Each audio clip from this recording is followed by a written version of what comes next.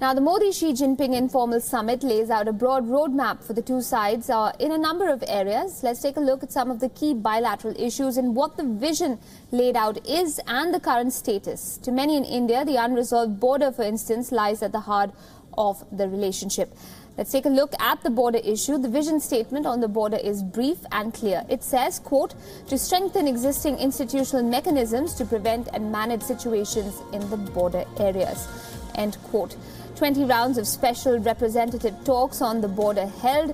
No resolution has emerged so far. Distrust and suspicion between both sides has deepened, in fact, and the line of actual control remains tense.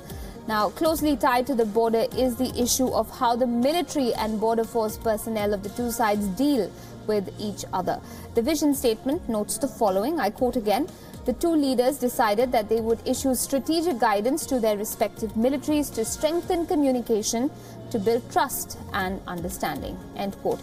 But here's a look at the current status of military engagement. Both sides have implemented confidence-building measures.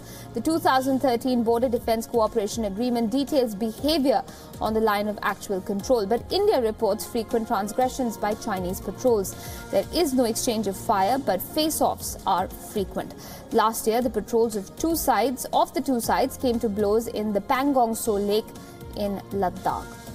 Now, trade and investment have become major bugbears in the relationship. The vision statement says, quote, to push forward bilateral trade and investment in a balanced and sustainable manner by taking advantage of complementaries between their two economies, end quote. But the current status of the same stands like this. Bilateral trade is at around $80 billion. India has a deficit of $51 billion. China's markets remain closed to Indian pharma and IT.